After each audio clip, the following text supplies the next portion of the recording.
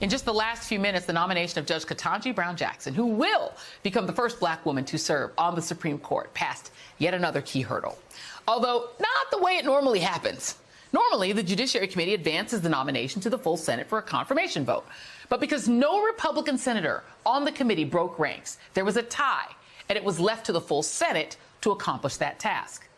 And know that that was deliberate. The 11 Republicans on the Senate Judiciary Committee want you, and especially their base, to know which side of history they are on.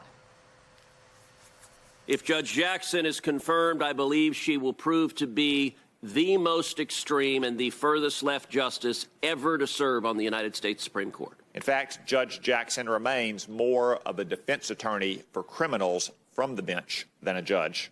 I have concerns that Judge Jackson will be pinch hitting for one team or the other. I asked her to define the word woman. The fact that she couldn't or wouldn't answer that question speaks volumes. I'll vote no. I'm the first time I've ever voted against any Supreme Court nominee. But there is some bipartisanship here.